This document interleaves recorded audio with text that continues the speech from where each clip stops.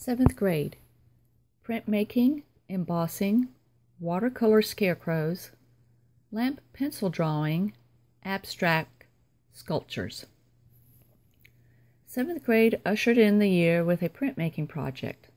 Using a styrofoam plate, the students carved an image forming positive and negative space. They learned how to ink the printing surface and imprint the image onto a sheet of paper. The works are filled with texture. The foil relief or embossing project was another lesson in which the students engraved an image.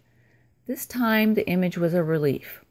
The surface was then covered with India ink and/or metallic copper paint, dried and rubbed off, producing a tarnished appearance to the surface, which brought about a change of values into the work.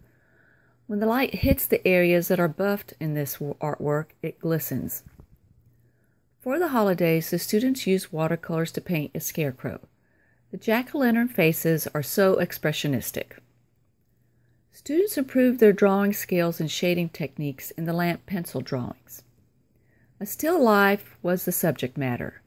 Lights were turned out, the lamp turned on.